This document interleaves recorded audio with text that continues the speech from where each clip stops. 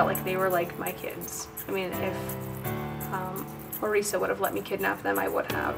And so I would just tell them I loved them every day. And then they would tell me that they loved me back. And it was just like my favorite moment of the day.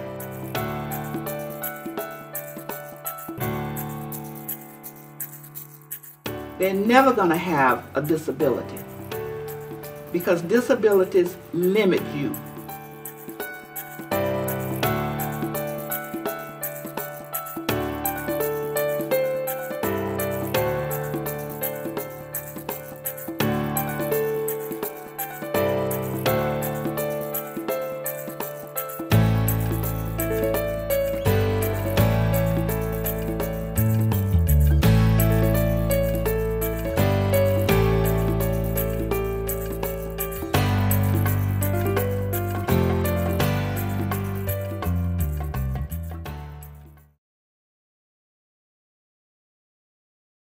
My name is Terrence R. Chisholm. A lot of people still call me Dr. Chisholm. I've been working in the field of kids that have a lot of disabilities for the past 17 years. And within that field, the range has been with kids with autism all the way with psychiatric issues. However, the kids with autism I have always found to be probably the greatest and most difficult challenges. Autism spectrum disorder is the classification that we use now to describe kids on the spectrum. My name is the Reverend Dr. Cynthia Player-Roddy, and I have ended a 57-year career in education. The autism spectrum disorder includes neurological problems that children have. They have what they call delayed development, maybe language, maybe social skills, and sometimes they have, addition to that, they may have some physical disorders too. They're really, you will see children in wheelchairs who are also autistic. So you can have 2 or 3 different kinds of disabilities when you're on the spectrum. It can range from the child who can barely talk or who can't sit up, all the way up to somebody who's like a genius level person. They call it Asperger's. So there's a very, very broad range, and almost every case is classic. You can't really put it in a box. You can't just have one name for it. I'm Centuria Watson. I'm the Executive Director of Chester County First Steps. The autism spectrum disorder has to do with children who have their own unique challenges with being able to speak, pick up on verbal as well as body cues that we use as we express ourselves. They also have challenges sometimes even with mobility in being able to walk, or hand-eye coordination that is critical in reading, math skills, and things of that nature. For these children, it is a challenge to put all those pieces together. They eventually do, but on their time frame and not someone else's. There's no scale for them. It can be from very minor, as it is with someone who may have epilepsy.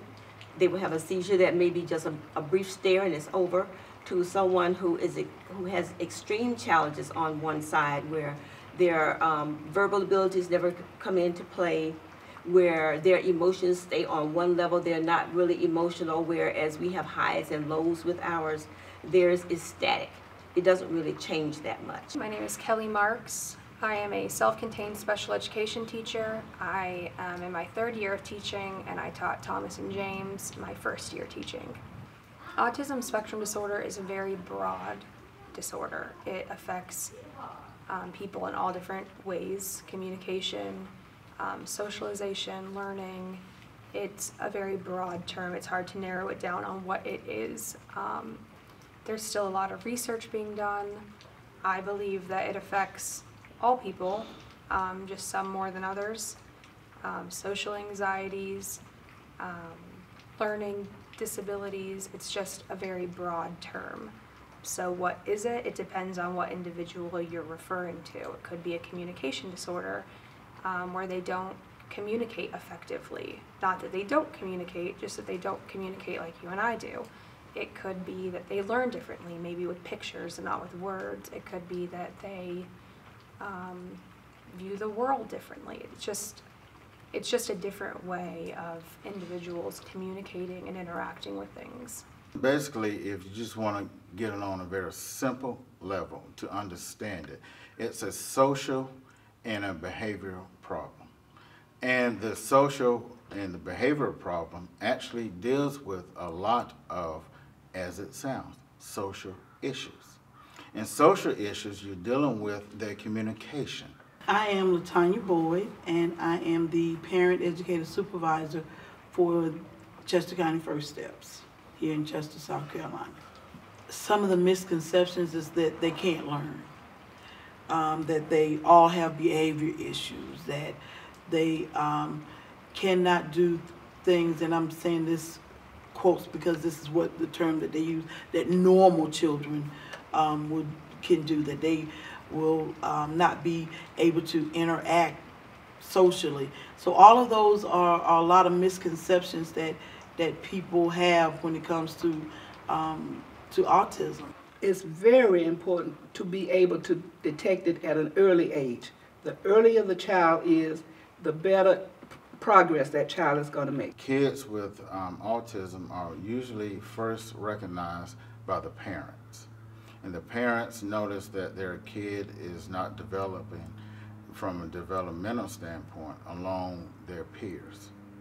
So for example, a kid might be 1 or 2 years old and they still are not talking, or the communication. So the parents start to ask themselves, okay, you know, there's something wrong. Sometimes it's hard for a parent to acknowledge and accept that their child may have some challenges when it comes to obtaining different skills.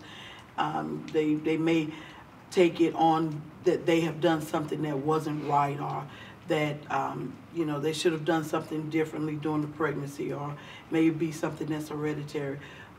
And so it's a struggle for some parents to actually acknowledge that and accept that. But once that acceptance is made, then the child has a greater probability of success when that parent begins to advocate for that child in his or her education.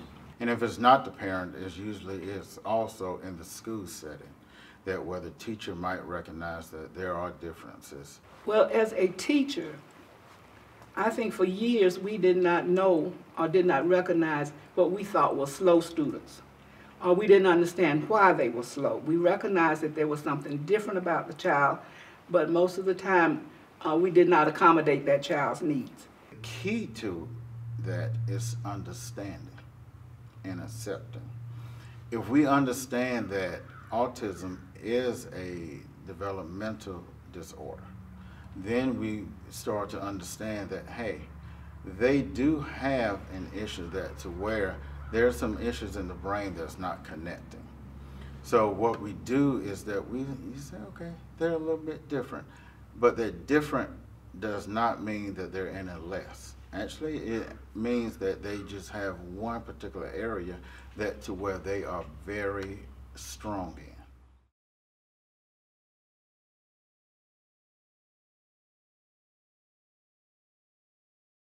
My introduction to Thomas and James actually was through their grandmother, Mrs. Roddy.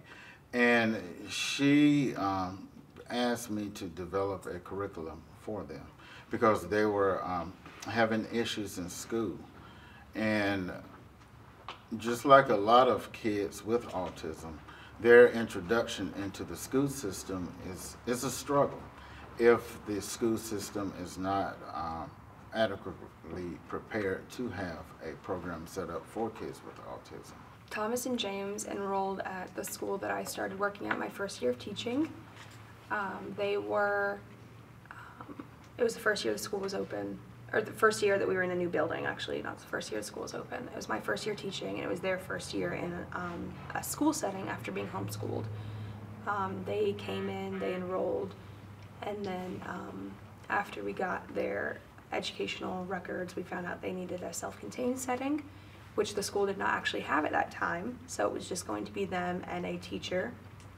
And I willingly volunteered to be that teacher. All right, go James. My name is James Roddy. James Roddy. I am running for student council. When I started to get to know Thomas and James, it was a big learning curve for both of us.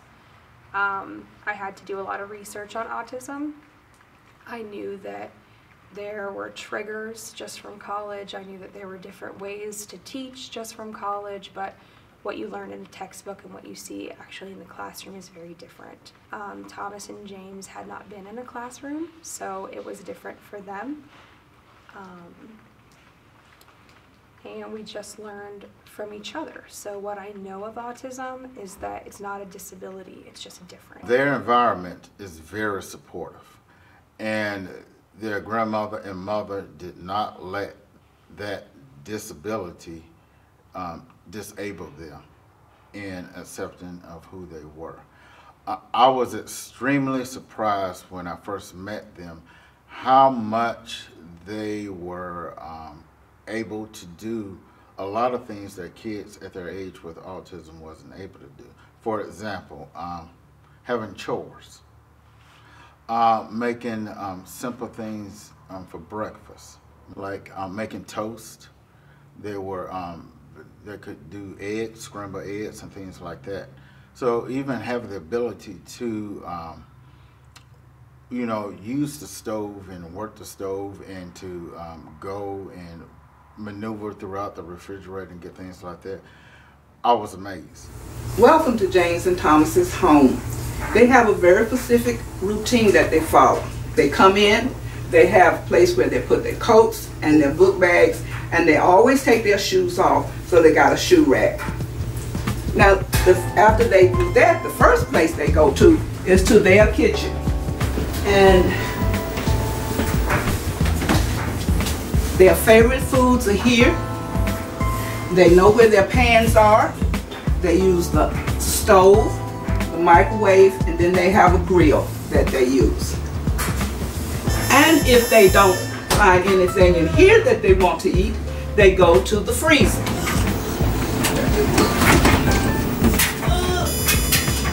And as you can see, it's overflowing because we buy 2 of everything. We never run out.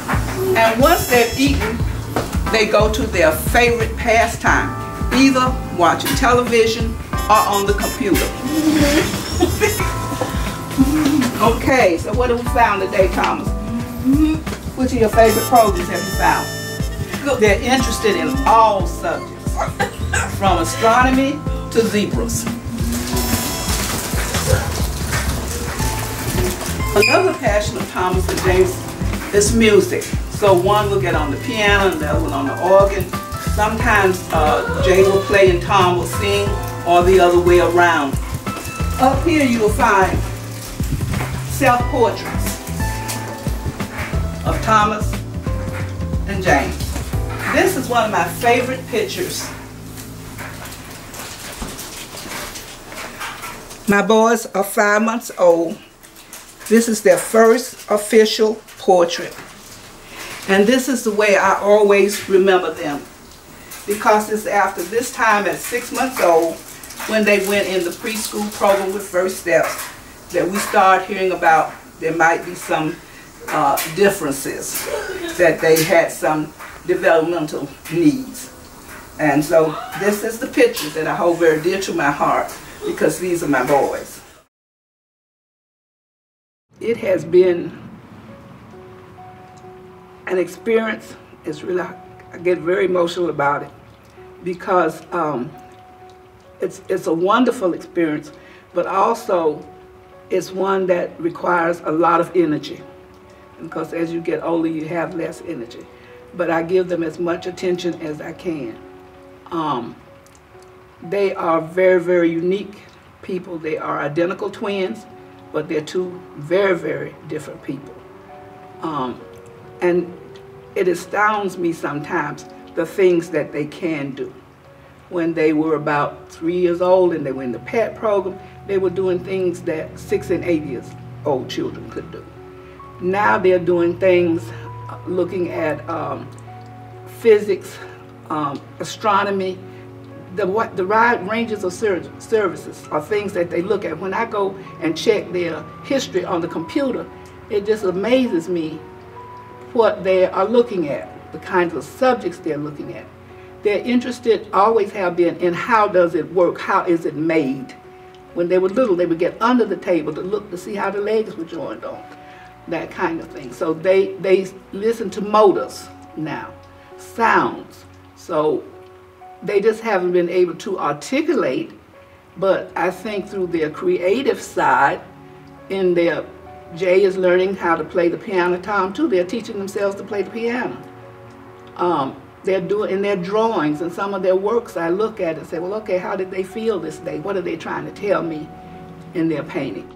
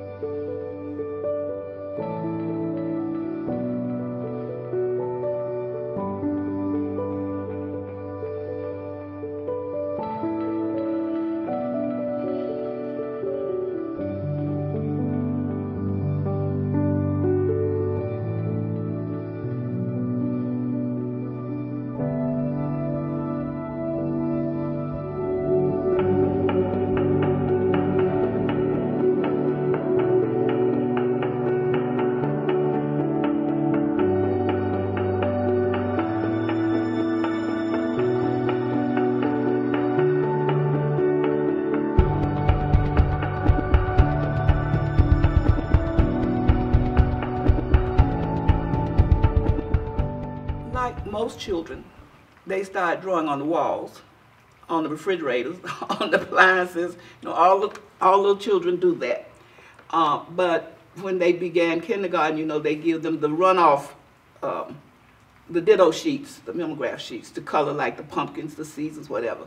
But at home, if you just gave them a piece of paper and some crayons, they would just create a picture, whatever they felt like, whatever their mood was like. And so we use that as one of their recreational activities.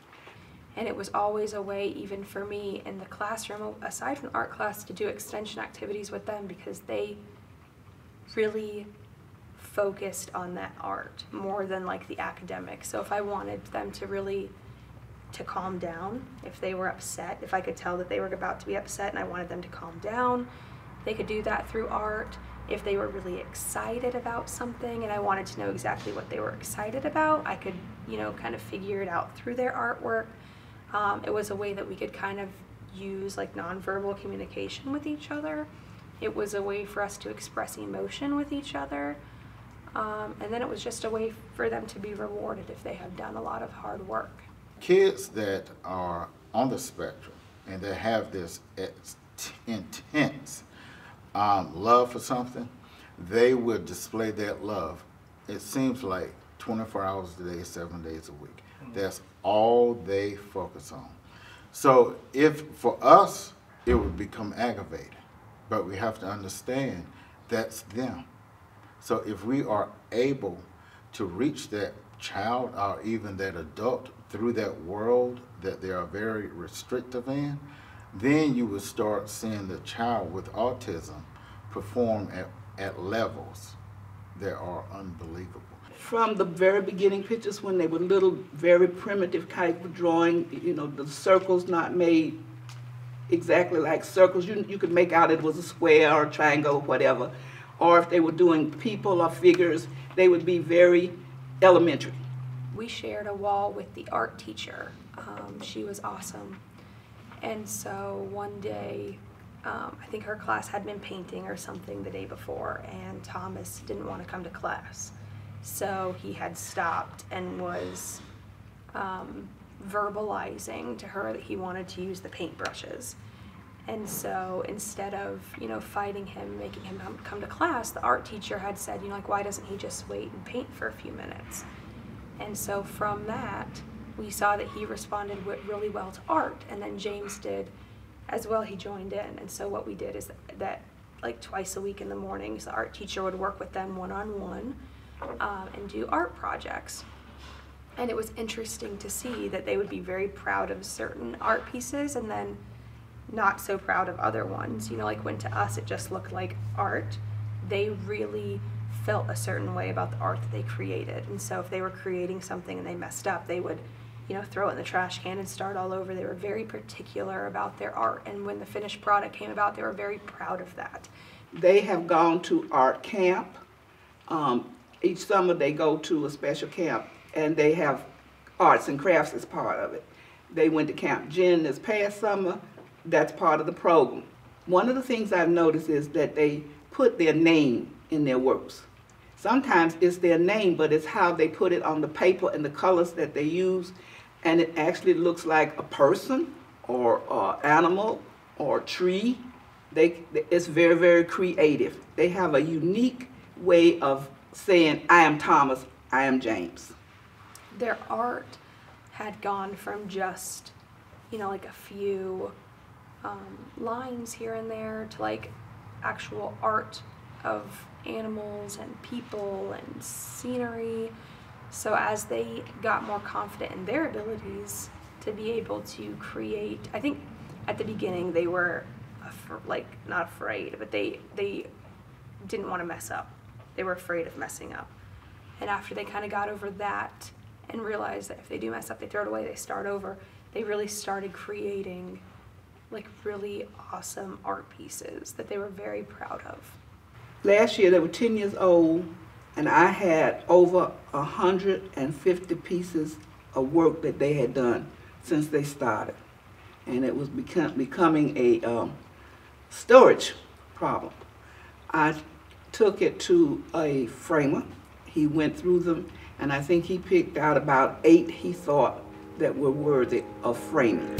I'm Theo Wilson, a person who's been collecting artwork for the last 45 years, matting and framing for the last 25 years, and I was very impressed with the work done by these young guys, and I was very happy and fortunate to be able to mat and frame some of their work.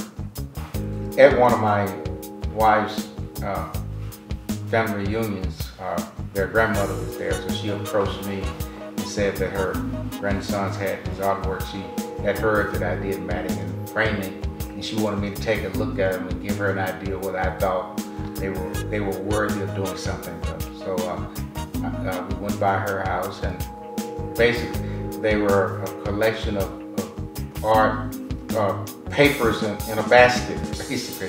So I bought them here and went sorted through them, divided them up on the ones that I thought were appropriate, that I could enhance them by matting and frame them. They were advanced for their ages, for what a typical young kid of their age would do. You know, I've matted and framed and seen all types of things from, you know, kindergarten up to high school, which I've done for various people. But for their ages, the work was more advanced. You could tell that they had some level of talent. What surprised me was you could look at a piece of art from each one and they were very similar. That was kind of unique, because normally an artist is more of an individual talent. The minds don't think the same, but that is the one thing that struck me with their artwork, that each of the artwork is very similar. Art is a very expressive way for them to communicate. So when I was told about their extraordinary ability, and when I saw what they were doing in their art, I wasn't surprised. Because don't forget, art is an expression, and it's a way people communicate. This is an art. This is your way of communicating. Singers, that's an art. That's their way of communicating. So you have a lot of people actually in the field of artistic things that are on the spectrum, because that's their way of expressing themselves. So when I saw their work, I was not surprised. What surprised me actually was the level of the work. because of their age. Thomas and James did not like to really write with anything at the beginning of the year. Getting them to write with a pencil or crayon or pen, it was very difficult. They didn't really want to do what I was asking them to do. So if we did it in a way that was artistic, if I gave them a paintbrush instead of a pencil, or if I had them trace letters with pastels instead of markers, they responded better to that. By the end of the school year, they were writing with pencils and pens and all sorts of things, sentences, words. So it helped them to grow not only in their artwork, but academically as well. Because of their extraordinary ability with art, it has opened up other avenues for them to be successful in other areas of their life, not just art, but it makes, because they are making, being successful here, it opens up the door for them to take that and transcend it to other areas of their life to produce success.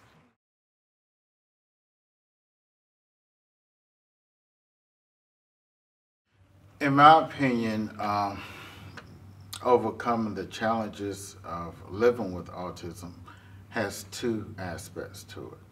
One aspect of being a behavior specialist, understanding that they are unique in their own way. They are who they are. We cannot change them. It's a biological issue.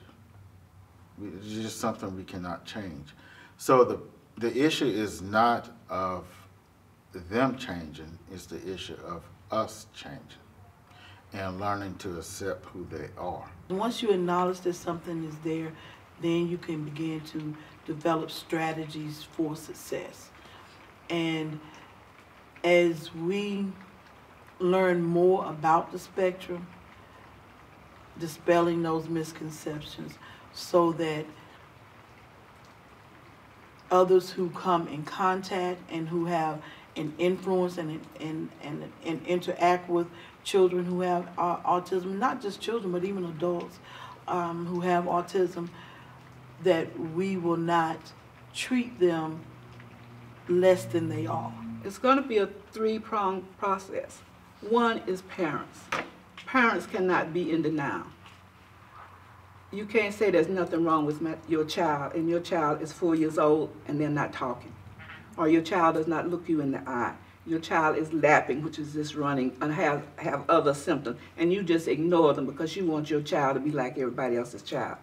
So once somebody says, you know, I think you might want to get your child tested, parents have to stop being in denial, because they can help that child.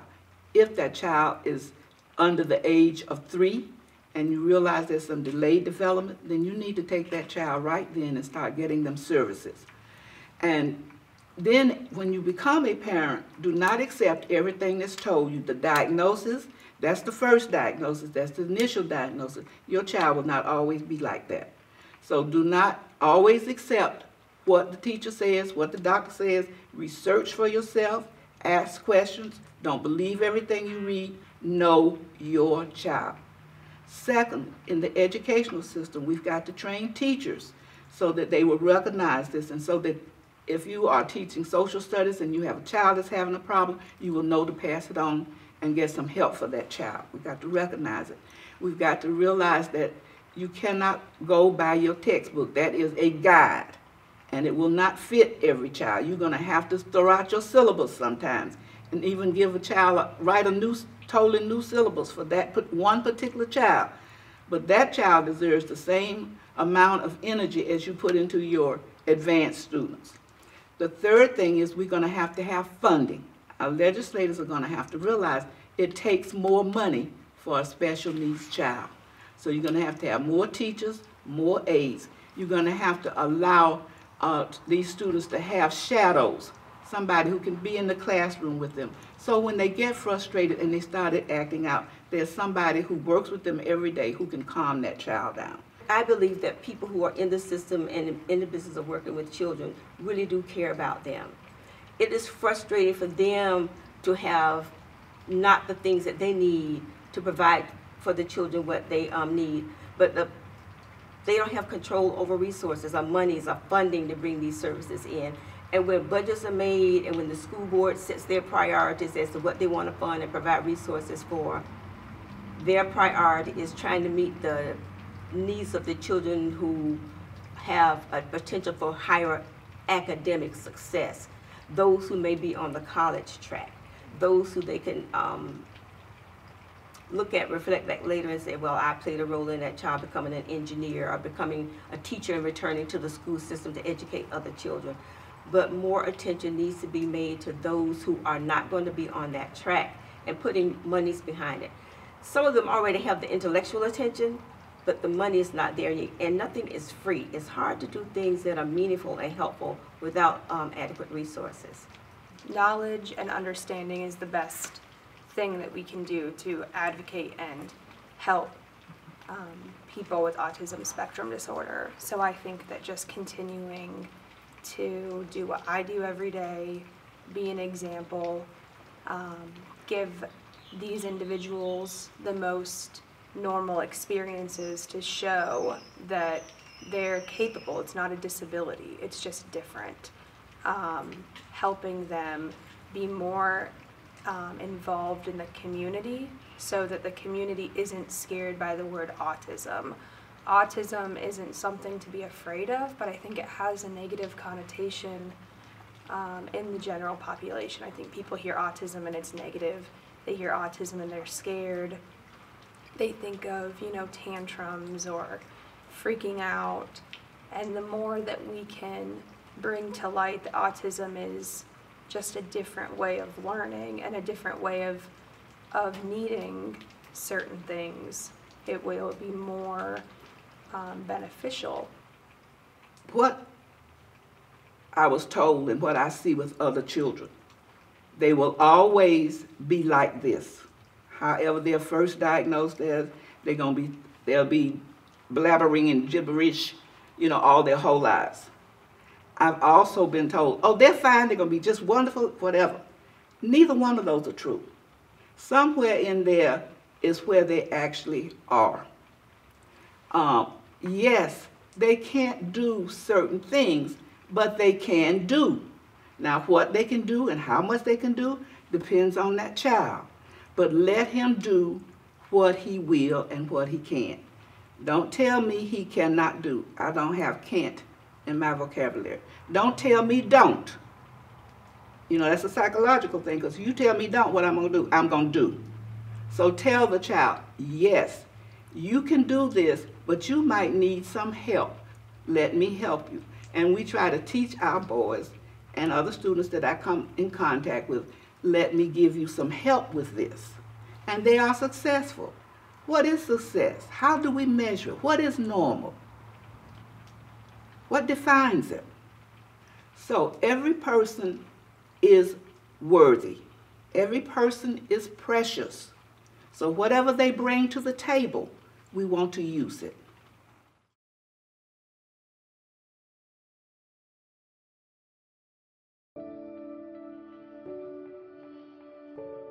I probably think my favorite thing about the boys, they were 5 months old, and we took them to get their first portrait made, first picture together.